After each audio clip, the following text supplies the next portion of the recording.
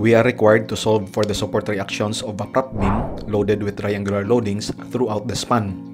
One is uniformly increasing and the other is uniformly decreasing from simple support to fixed support. Let us start with linearly increasing load from 0 at A to WO at B.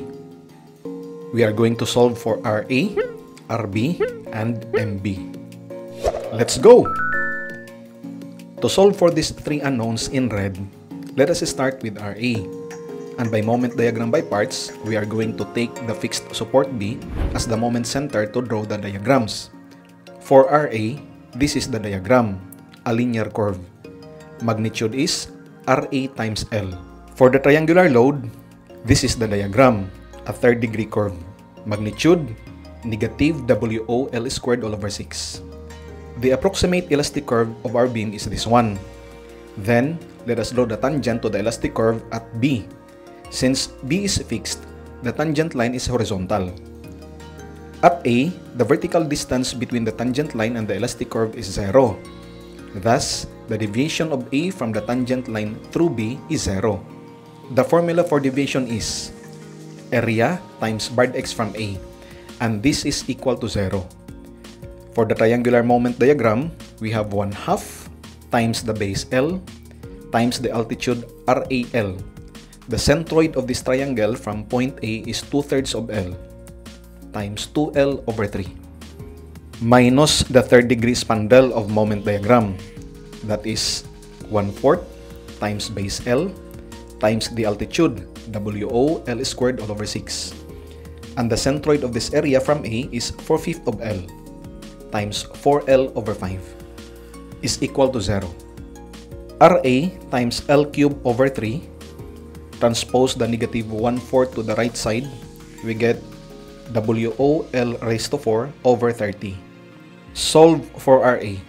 We have WO times L over 10. This is the magnitude of the reaction at A. To solve for RB, let us sum up all forces in the vertical direction in the load diagram.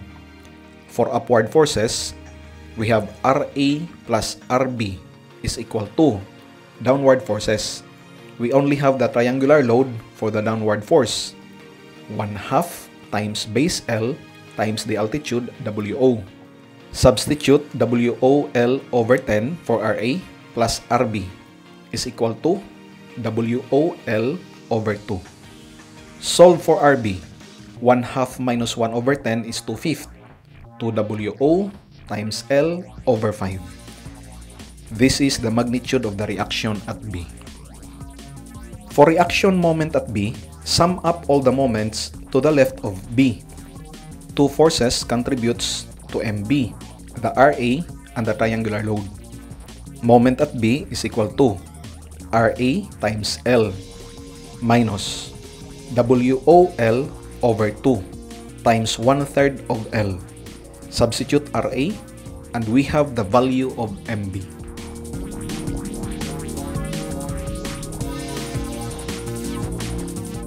Now let us go to the second case, in which the load is decreasing from WO at A to 0 at B. Let us solve this case in two ways. First is by taking A as the moment center to construct the moment diagram by parts. And second is by taking B as moment center. Let's go! We take point A as our moment center. In this case, RB and MB will be involved in the diagram. This is the diagram for MB. It is uniformly distributed with a magnitude of MB. And the moment at A due to RB, this is the diagram, a triangle. Magnitude is RB times L. And for the triangular load, this is the diagram, a third-degree spandrel. Magnitude is negative WO L squared all over 6. Again, we draw the approximate elastic curve and then draw a horizontal tangent at B. The deviation of A from the tangent line through B is 0. Formula for deviation A from B is area between A and B times barred x from A, and this is equal to 0. For the triangular diagram, 1/2 times L times RBL. Barred x from A is L over 3 plus the rectangle MB times L. Barred x from A is L over 2 minus the third degree spandrel. 1/4 times L times WO L squared over 6. Barred x from A is L over 5. 0. RB L cubed over 6 plus MB L squared over 2. Transpose the negative. We have WO L raised to 4 over 120. Multiply both sides of the equation by 120 over L squared. We have 20 RB times L plus 60 MB is equal to WO L squared. We have this equation with two unknowns, the RB and MB. To solve for the reactions, we need to reduce this equation into one unknown. The easy way to do it is by expressing RB and MB in terms of RA. We can achieve it from the load diagram. Summation of vertical forces is 0. RA plus RB is equal to 1/2 times L times WO. RB is equal to WO L over 2 minus RA. MB is equal to the summation of all moments to the left of B. MB is equal to RA times L minus WOL over 2 times 2/3 of L. So, MB is equal to RAL minus WOL squared over 3.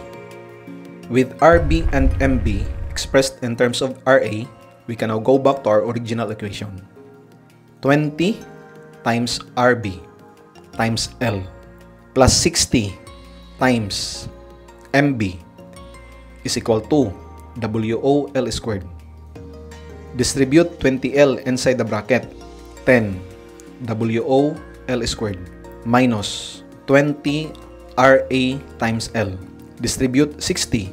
We have 60 RAL minus 20 WOL squared is equal to WOL squared. Combine similar terms, we get 40 RAL is equal to 11 WOL squared. Solve for RA. We have 11 WO times L over 40. This is the magnitude of the reaction at A. Now we can solve for RB. Substitute RA and we have the value of RB. This is the vertical reaction at B. MB is equal to substitute RA times L minus WOL squared over 3. We have the answer for the moment reaction at B.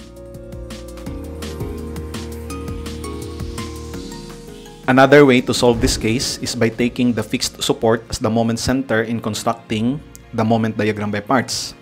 Our diagram will involve the reaction at A. The triangular load, however, is not increasing to our choice of moment center. We need to revise this load into an equivalent loading so that our triangular load is increasing towards the center of moment. The equivalent loads are these two, a downward uniform load and an upward triangular load. Let's start!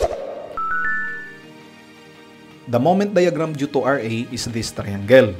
Magnitude is RA times L. The moment diagram due to upward triangular load is this third degree spandrel. Magnitude is WO L squared over 6.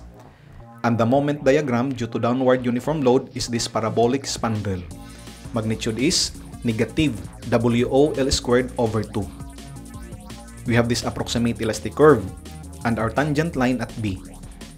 The deviation of A from the tangent line through B is 0. Area between A and B times barred x from A is equal to 0. For the triangular moment diagram, 1/2 times L times RAL. Barred x from A is 2/3 of L.